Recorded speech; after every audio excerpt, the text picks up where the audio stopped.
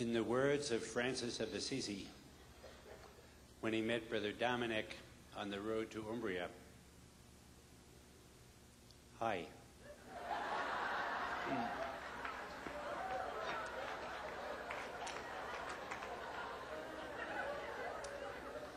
I was down at University of Florida in Gainesville, and the student comes up to me and says,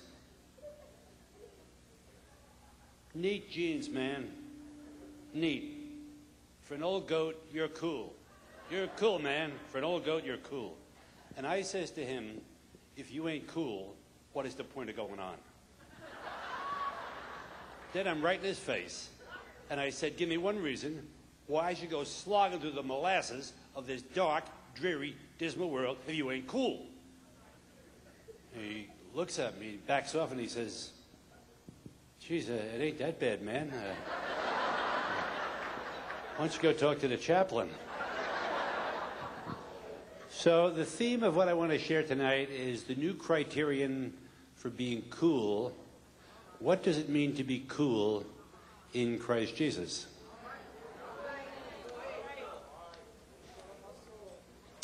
A group of 5 computer salesmen from Milwaukee went to a regional sales convention in Chicago. They're all married men. All right. And they all assured their wives they'd be home in ample time for dinner. The meeting in Chicago runs late. Guys race out of the building, head down toward the train station. They see their train back to Milwaukee slowly starting to chug along the tracks. The guys go racing through the train station. Inadvertently, one of them kicked over a table on which rested a basket of apples. There was a 10-year-old boy there selling apples to pay for his books and clothes for school. But with a sigh of relief, the 5 guys clambered aboard the train, but one of them felt a twinge of compassion for the kid whose apple stand had been overturned. So he said to the other 4, "When you get back to Milwaukee, call my wife, tell her I'm going to be about an hour and a half late.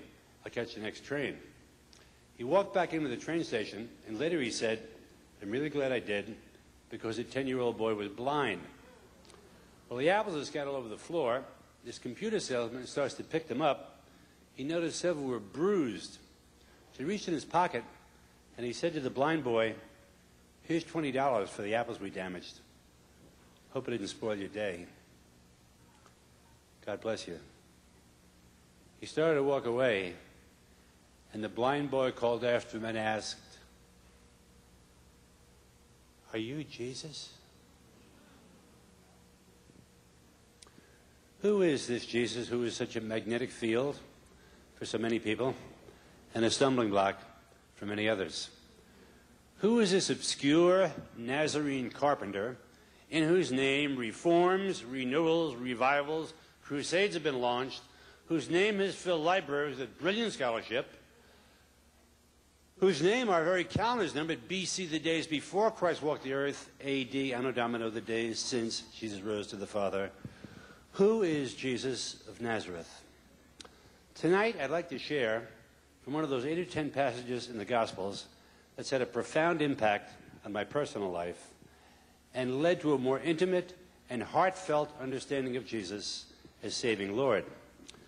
We're in chapter 12 of Matthew, and the Abba of Jesus, his heavenly Father, is pointing to him and saying these words of his Son, using the mouth of the prophet Isaiah to deliver them. "Here is my servant, whom I have chosen, my beloved, the favorite of my soul. I will endow him with my spirit, and he will proclaim the true faith to the nations. He will not brawl or shout, nor will his voice be heard in the streets.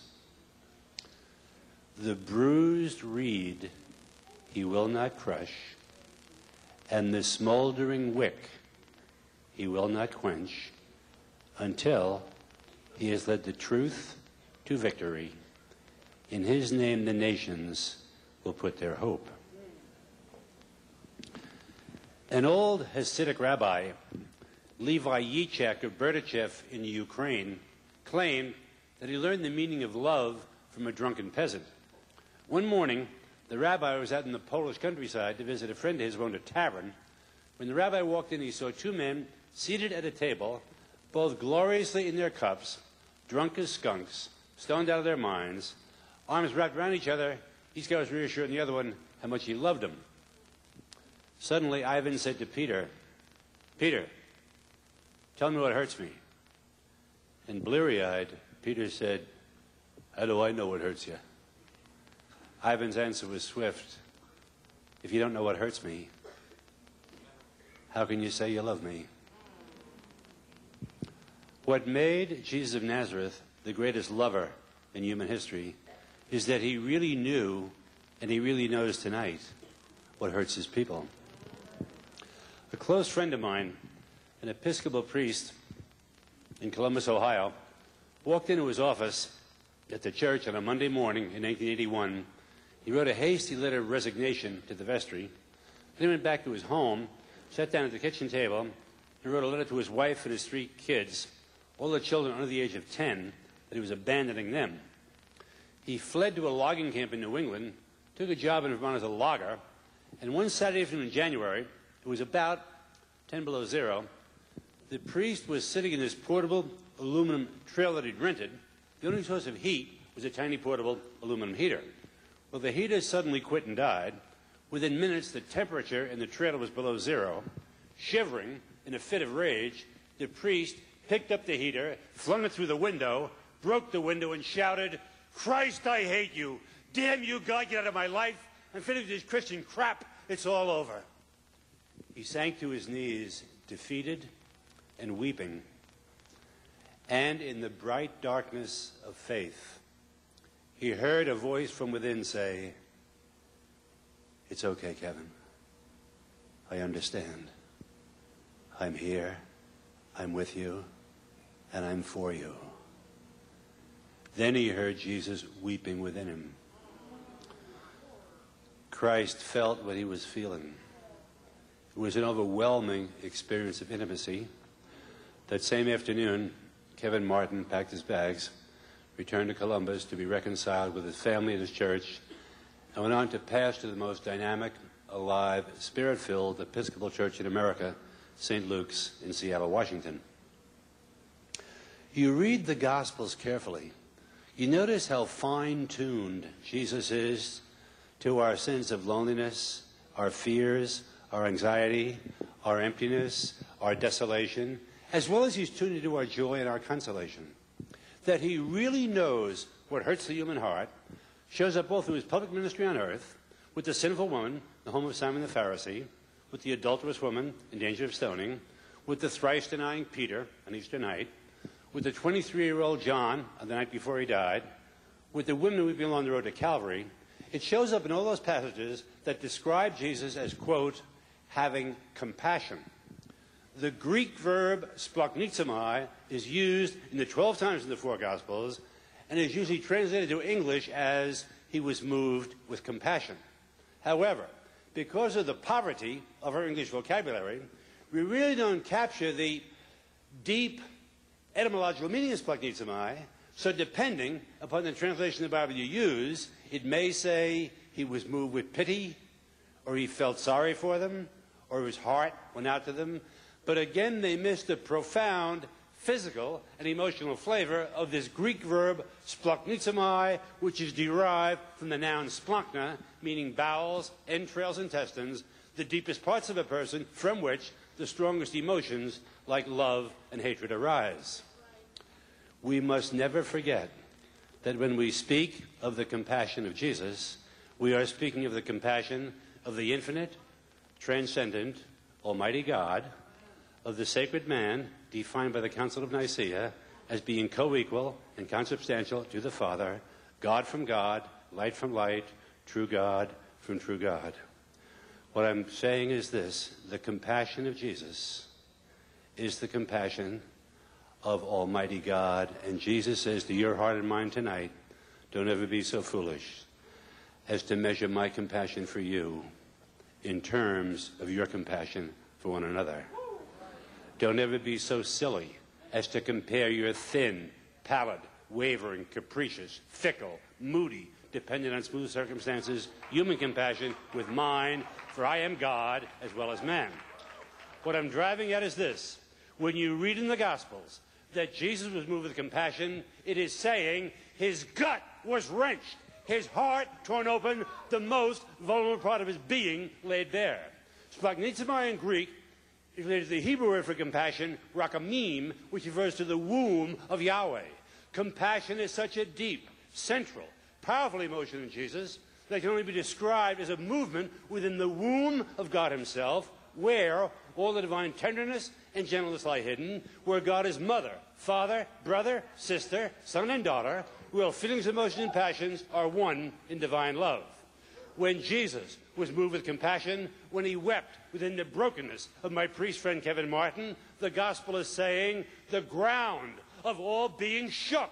The source of all life trembled, the heart of all love burst open, and the unfathomable depths of the relentless tenderness that is my free precious Splanchnizomai was laid bare. The numerous physical healings performed by Jesus and recorded in the Gospels are only a hint of the anguish in the heart of God's Son for our wounded humanity. If there's one thing I've learned in the 43 years since I was first ambushed by Jesus in a little chapel up in Loretto, Pennsylvania, on February 8th of 1956, there's one thing I've learned, it's this. If you call Jesus goodness, he'll be good to you. If you call him love, he'll be loving to you. But if you call him compassion, he will know that you know. As the 14th century mystic Meister Eckhart said, the best name for the Nazarene carpenter is Son of Compassion. When we speak of Jesus as Emmanuel, as God with us, we are saying the greatest lover in history really knows what hurts us. There is nothing, absolutely nothing, that Jesus does not understand about the pain that hangs like a darkening cloud over the valley of human history. In his own flesh, he feels every separation and loss, every heart broken, every wound of the spirit that refuses to close, or the riven experience of men, women, and children across the bands of time. If there is anybody sitting here tonight who is crying out for a hand that will touch them, an arm that will embrace them, lips that will kiss them, who's longing for somebody who's not afraid of your cynicism, your skepticism, your indifference, your Christ, I hate you, get out of my life, there comes a sacred man in our midst who says, it's okay.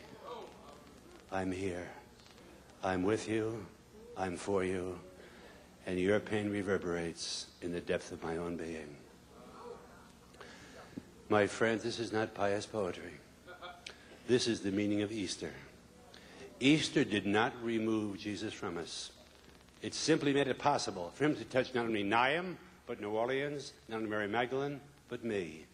Your Christian life and mine don't make any sense unless in the depth of our beings we believe that Jesus not only knows what hurts us, but knowing seeks us out, whatever our poverty, whatever our pain. His plea to his people is tonight, his promise to us, come to me. Come to me, not to church, not to a Bible study, not to an annual conference, but you come to me. And don't wait till you got your head on straight, your act cleaned up, you're free of sin, selfishness, dishonesty, degraded love. But come now wounded, frightened, angry, lonely, empty, depressed, tilting toward despair, and I'll meet you where you live. And I'll love you as you are, not as you should be, because you're never going to be as you should be. Do you really believe this? That with all the wrong turns you made in your past, the mistakes, the detours, the moments of selfishness, dishonesty, and degraded love, all the ways you've used the ministry to fill up your own personal needs, that God has used them all to bring where you are tonight, and the Word says you are standing on holy ground. This moment, do you really believe that Jesus Christ loves you? Not the person next to you, not Mother Teresa, not Billy Graham, not the church, not the world, but that he loves you beyond worthiness and unworthiness, beyond fidelity and infidelity. that he loves you in the morning sun and the evening rain, without caution, regret, boundary, limit, breaking point, no matter what's gone down, he can't stop loving you. This is the Jesus of the Gospels, the Jesus of my own journey. This is not something I read in a book or heard in a sermon. This is the Christ that by the grace of God I've met in my own life. It was about 24 years ago. Funny, April Fool's Day, 1975. I woke up in a doorway on Commercial Boulevard in Fort Lauderdale, Florida. I woke up in an alcoholic fog, sniffing vomit all over my sweater, staring down at my bare feet, didn't know a wine had stolen my shoes during the night to buy a bottle of Thunderbird. I've been out in the street about 3 weeks, sleeping on the beach until the cops caught me, under the bridge, in doorways. I was panhandling enough money to get a quart of vodka every day. Same filthy clothes, rancid body odor. And I lived to drink. And that morning I woke up in the alcoholic fog. I see a woman coming down the sidewalk, maybe 25 years old, with blonde hair, attractive lady. She got a 4-year-old son in her hand. The boy broke loose from his mother's grip, ran over to the doorway, and stared down at me. His mother came up quickly behind him, cupped her hand over his eyes, and said, "Don't look at that filth. All that is pure filth." And about 24 years ago, that filth was Brennan Manning. And the God I've come to know, the Jesus I have met in my own life, loved me as much that morning in a state of disgrace as he does tonight in the state of grace, for his compassion is never, never, never based on our performance. It knows no shadow of alteration or change. Jesus is the fulfillment of the Isaiah prophecy, the bruised reed of your life he will not crush, and the smoldering wick he will not quench, until he's led the truth of your life story to victory. This night, will you let Jesus come to you on his terms? Will you let him love you as you are and not as you should be? Because nobody in this ballroom is as they should be. I've not asked a Christian in 20 years, do you know that Jesus loved you? Who's not replied, oh, yes, I know that. And 99% don't know it, except in some vague, distant, abstract way. They'd be hard-pressed to say that right now, the essence of their Christian life is a love affair, and not just a simple love affair, but a furious love affair going on between Christ and themselves at this very moment. I live in New Orleans, and my doorbell rang the summer before last. I open, it's a woman about 35 years old. She asks, "Are you Brennan Manning?" I said, "Yes, ma'am." She said, "Well, obviously we've never met. I was given your name by a friend, and I was hoping that I was just wondering if..." She started to cry. I said, "How can I help you?" She said, "My daddy's at home dying of cancer. I've asked the pastor of my own church 3 times to go and pray with him. Each time he promises that he will, but then he gets so caught up in his own sermon preparation, his administrative agenda, he forgets. I don't think my daddy has long to live. Could you come and pray with him?" I said, "I'll be there in 10 minutes. I get over to the man's house. I walk back into his bedroom. He's lying on his bed. His head is propped up on 2 pillows. There's an empty chair beside his bed. I said, "Hi, guess you expected me." He said, "No, sir, who are you?" I said, "Honest mistake, I saw the empty chair. I thought you were expecting company." He said, "Oh, yeah, the chair. You mind closing the door?" I closed his bedroom door, wondering myself, what is going on here? This old guy says to me, "Brennan, I've never told anybody this in my whole life, even my daughter. But all my life, I've never known how to pray. Go to church on Sunday, my pastor talks in prayer, goes right over my head. Finally, one Sunday, I get the courage to say to my pastor, I get zilch out of your sermons on prayer. He reaches in his desk drawer, takes out this book and says, "Here, read this. It's by Hans Urs von Balthasar, Swiss theologian, best book on contemporary prayer of the 20th century." He said, "Brennan, I take the book home. The first 3 pages, I got to look up 11 words in the dictionary. Next Sunday, I give the book back to my pastor saying, 'Thank you very much,' under my breath for nothing. And that day, I abandoned any attempt at prayer till one day, 4 years ago, my best friend, who I don't think is very spiritual, says to me out of the blue, you know, Joe, prayer is just a simple matter of having a conversation with Jesus. What you do is you sit down in a chair, you place an empty chair in front of you, in faith, see Jesus on the chair, and he's there because he promised, I'll be with you every day until the end of time. Then just speak to him and listen as you would in a conversation with your best friend.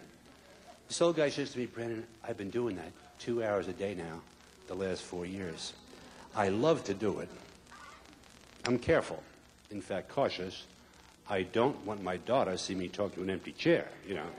She'd say, funny farm for daddy. But you got a background in this. You think it's prayer?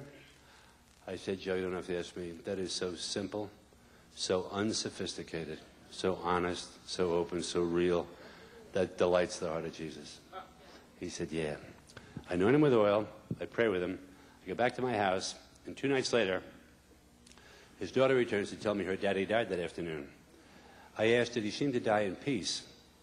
She said, yes, but I left the house at 2 o'clock to go to the store. He called me over to his bedside, told me one of his corny jokes, and he kissed me on the cheek. When I got back just before 3, I found him dead. But she said, Brennan, strange. Beyond strange. This is weird. At the moment my daddy died, he leaned over and put his head on an empty chair beside his bed.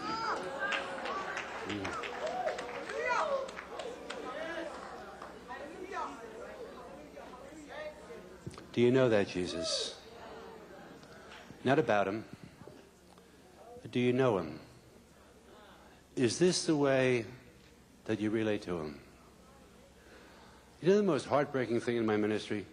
Is to travel this country from Maine to California, 10 times a year, back and forth, all kinds of stops in between.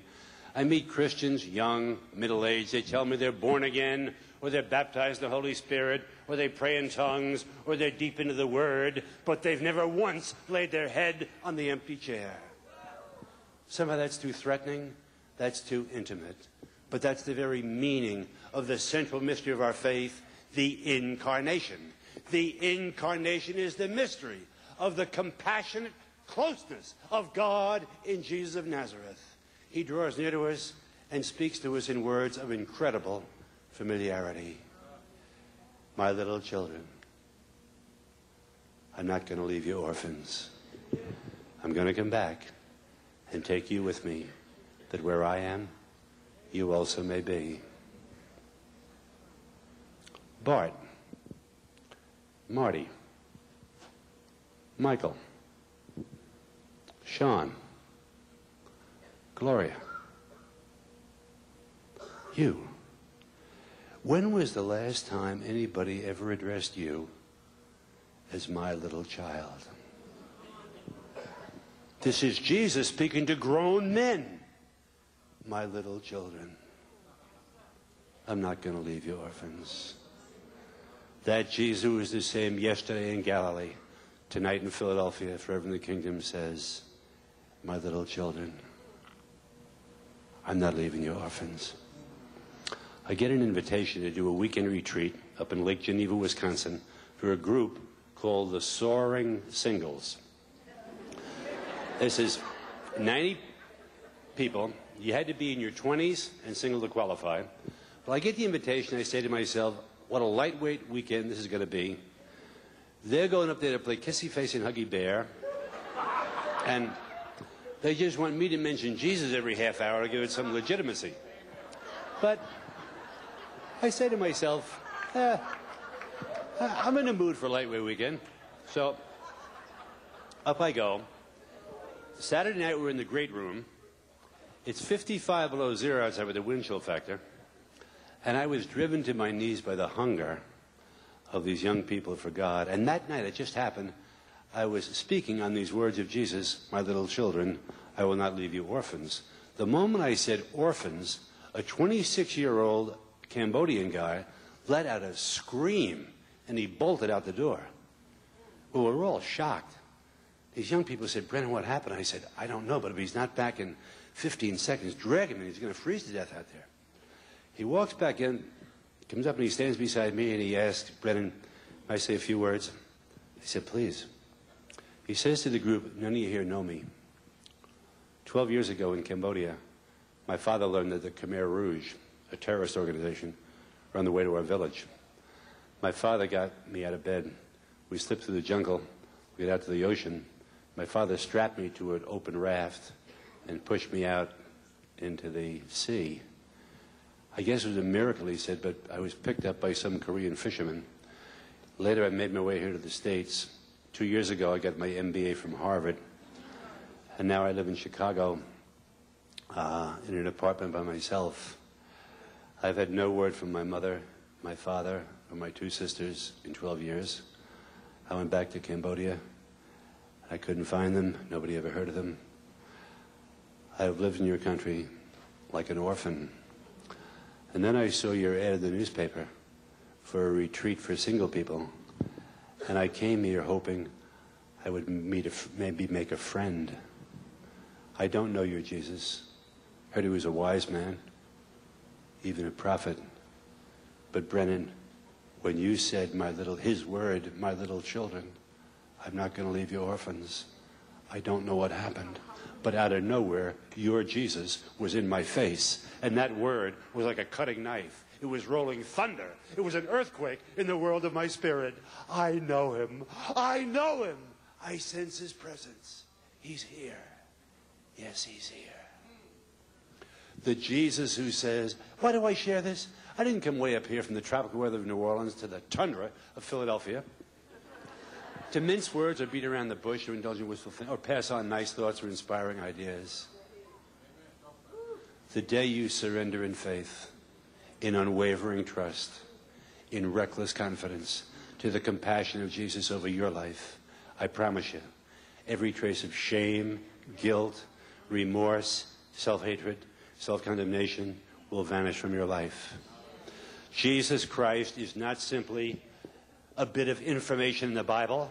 He is the transformation, the transforming power of God. And this night when you surrender, in your brokenness, in your sinfulness, in your darkness, in your emptiness, in your phoniness, when you come to Jesus and say, here I am, it's all I got. And let Jesus come to you on his terms. Let him come to you as the Son of compassion. Let him bring healing to your heart. Total forgiveness for every sin of your past life. Let Jesus be who he is, your Savior. The Jesus who says, my little children, I'm not going to leave you orphans, is not just some great teacher or some model for us to imitate. His words resonate with the deepest affection. And he offers himself to you and me as companion for the journey, as a friend who is never rude, always patient with our failings, quick to forgive. His love keeps no score of our wrongdoing. This is an awesome dimension of discipleship, and the Christian scriptures lay great emphasis on it. What deity, any great world religion, Hinduism, Buddhism, Islam, Judaism, would ever dare to say what Jesus says in John 15, make your home in me as I make mine in you. Abide in me as I abide in you. If any one of you love me, you'll be true to my word, and my Father will love you, will come to you, will make our home within you. I tell you solemnly, I'll be with you every day of your life until the end of time. Lo, I stand at the door and I knock. If you open, I'll come in, sit down beside you, and have supper with you. Now, if you know anything about the Orthodox Jewish tradition, when an Orthodox Jew, which Jesus was, says, I want to have supper with you, he is saying, I want to enter into friendship with you. In 1999, an Orthodox Jew still defines a friend, quote, as someone who breaks bread with you. Today, an Orthodox Jew will have a cup of coffee with you, a donut. Probably not a hot dog unless it's kosher. But if he says, I want to have supper with you, he is saying, come to my mikdash mayat, my miniature sanctuary, my dining room table, and there we'll celebrate the most sacred experience of all life affords, friendship. This is Jesus, Lord, Messiah, Christ. It is God himself saying, I'm knocking. I'll never intrude. I'll never impose my grace, my miracles, my presence. Only my love, which you're free to reject it. But if you open the door of your heart, I'll come in and sit down, not across the table, but by your side. You can lay your head on my breast, as John did in the upper room. We'll break the bread of friendship. And then that awesome line, maybe the most stunning sentence in the entire Bible, Jesus says, I don't call you servants. A servant doesn't know what his master's doing. I call you my friend. St. Augustine's commentary on that one sentence was, a friend is someone who knows everything about you and still totally accepts you. Now, in spite of all your faults, that wouldn't be total acceptance, but with them all. Isn't this the dream we all share? Someday, somewhere, I'm going to meet that person who really understands me, the words I speak, and even understands the words I leave unspoken. Jesus Christ is the fulfillment of that dream, and that is why, for me, Paul Tillich's definition of faith is the most meaningful of all. Tillich defines faith as the courage to accept acceptance. Faith is the courage to accept the acceptance of Jesus Christ. That right now, it means to surrender in unwavering trust that Jesus knows your whole life story, every skeleton in your closet, every moment of sin has darkened your past life, knowing right now your shallow faith, your feeble prayer life, your empty heart, loves you and accepts you just as you are. Tillich says you can pray the Apostles' Creed, I believe in God the Father Almighty, Jesus Christ is the Lord, till you're blue in the face, but until the day dawns that you accept that you're accepted, you're not yet a believer. Will you let Jesus come to you tonight on his own terms? And let him be who he is? The fulfillment of the Isaiah prophecy, the bruised reed of your life he won't crush. And the smoldering wick he won't quench until he's led the truth of your life story to victory. I wrote a newsletter recently to some friends around the country, and I wrote in it, a friend is someone who stands with you in the bad weather of life. And that's a sentence that's pregnant with meaning for me. A friend is someone who stands with you in the bad weather of life. Back in 1973, when I went out as a drunken bum, I was in the gutter for 18 months down in Fort Lauderdale, Florida. With alcohol, a total compulsion of my body, a complete obsession of my mind. My family, I lost them. My friends wanted nothing to do with me. I was such an embarrassment, such a source of shame. And my closest male friend in Mobile, Alabama, Paul Sheldon, every 2 weeks he flew at his own expense from Mobile down to Fort Lauderdale, and he sat on the curb in the gutter with me, with his arm around me. He didn't give me any lectures. He didn't give me any ultimatums. He just said, Brennan, I love you, and you're going to be okay. And twice a month, for a year and a half, he was down there, just sitting with me, buying me some breakfast, just holding my hand. And for me, Paul Sheldon was the human face of Jesus Christ. You are never more Christ-like than when you are choked with compassion for the brokenness of others. You are never more like Jesus than when you are choked with compassion for the brokenness of others. Oh, I just thought of something. This is just an insight into Paul Sheldon and the insight he's given me into Jesus. Paul and I, to this day, we meet once a month.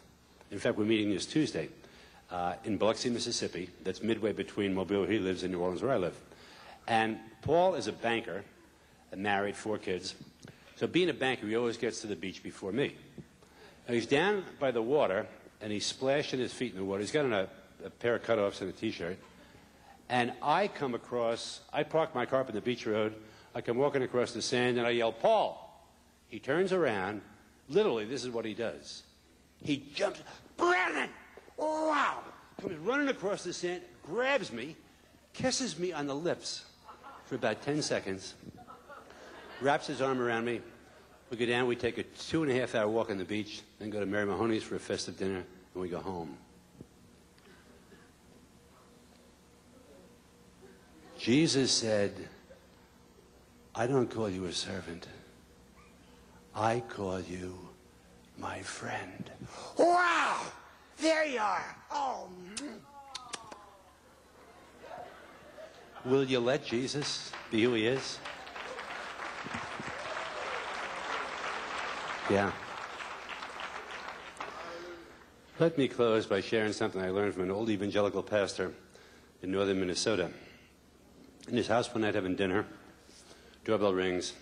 It's a 28-year-old man from his church. The man says, Pastor, you probably don't know me. I've only been coming to the church now for about 3 months. We got a lot of members, but I've heard you speak 3 times on the compassion of Christ. Now, I believe every word you say, but it's all a head trip. Nice thoughts, lovely ideas. I've never felt that. I've never experienced the compassion of Christ. Any way you could help me? Pastor said, come into my study, invites me to tag along. Pastor leads a short prayer, and he says to the 28-year-old, listen carefully to what I'm going to say. Jesus, the risen Lord, is in this room right now as the 3 of us gather in his name. Do you believe that he's true to his promise, faithful to his word, that he's in this room with us? I'm not asking a rhetorical question. Do you believe he's here? Well, a minute passed. The 28-year-old said, yes, I do believe that. All right now, said the pastor, listen very, very carefully to the words I'm about to say, because they are the core of the Christian life. They are the essence of the good news. They are the heartbeat of discipleship. Jesus, the risen Christ, with us this moment, right here, right now, loves you and accepts you just as you are. You do not have to change to get his love. You do not have to give up your sin. You do not have to have a conversion experience. Obviously, Jesus wants you to change. Yes, he wants you to give up your sin, your selfishness, be converted and live and experience the freedom of the children of God. But you don't have to do that to get his love and acceptance. You have that already before you decide to change, and whether you decide to change or not. Do you believe this? I want utter honesty. If you don't believe it, tell me. Come back in a month, we'll talk again. A full 5 minutes passed. Finally, the 28-year-old said, yes, yes, I do believe that. All right, now, said the pastor, say something to Jesus. Either say it aloud or in a silence beyond words. Spontaneously, the man began to pray aloud. He reached out, he grabbed the pastor's wrist, and he said, yes, yes, now I know. I know that I know that I know that I know. He is here. I feel his presence. Right now, would you all please gently close your eyes and enter into this same experience? Reflect on the truth that Jesus is dwelling within you. In your own simple, honest, unsophisticated words, just make a simple act of faith that you trust in Jesus' indwelling presence within you.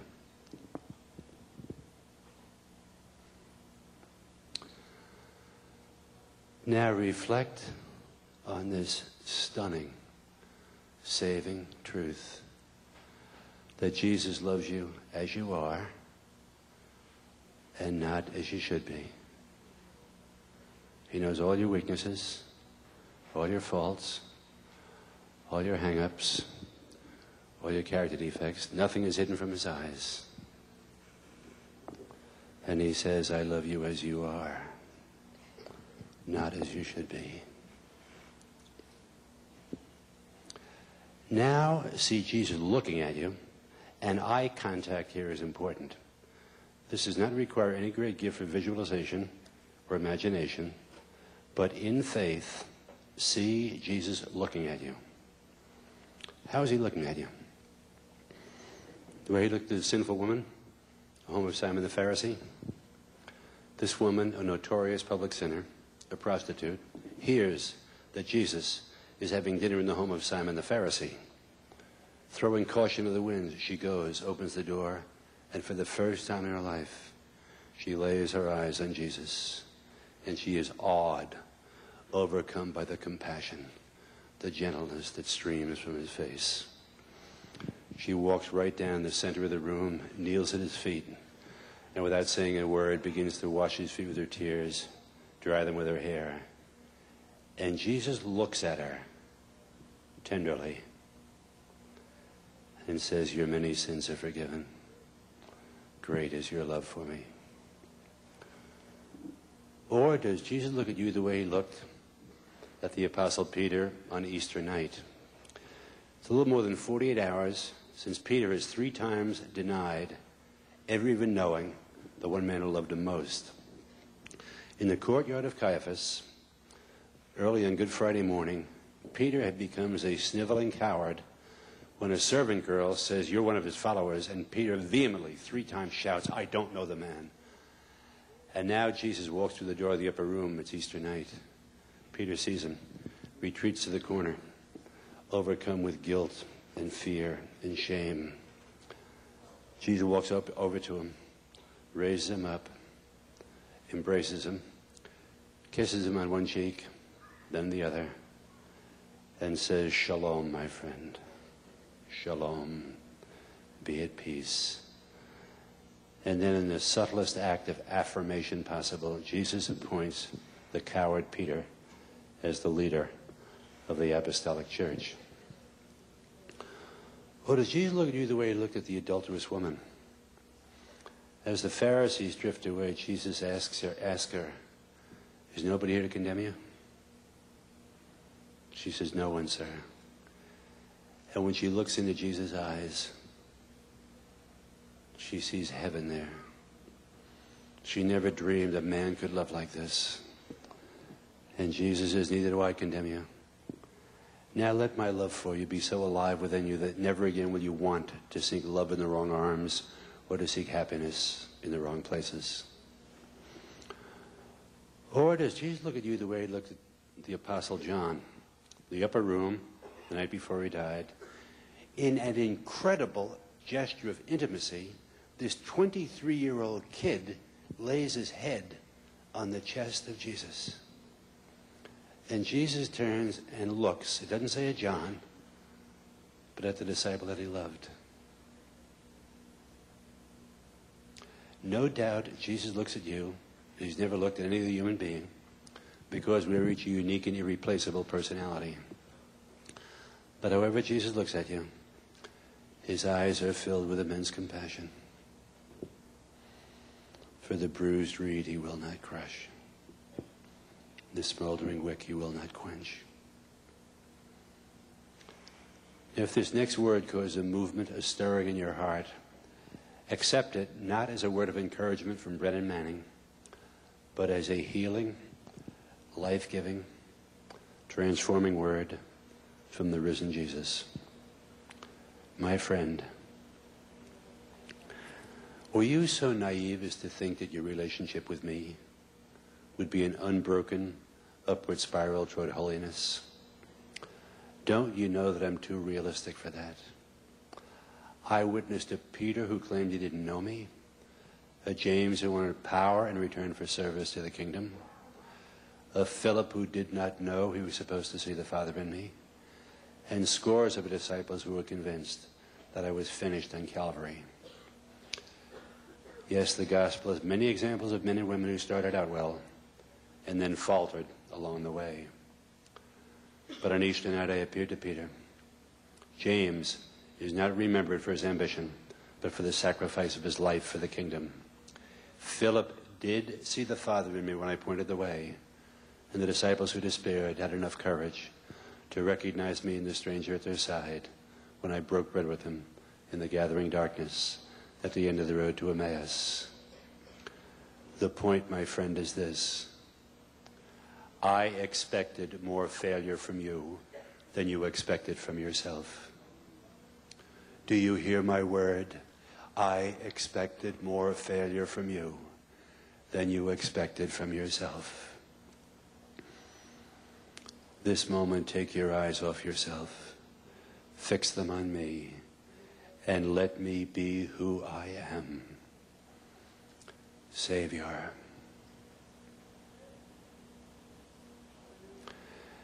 As the Holy Spirit moves in your heart, respond to the compassionate call of Jesus. If you're comfortable, pray aloud or communicate with him in a silence beyond words. Or come up here and just kneel down by the stage, or just lay your head on the empty chair.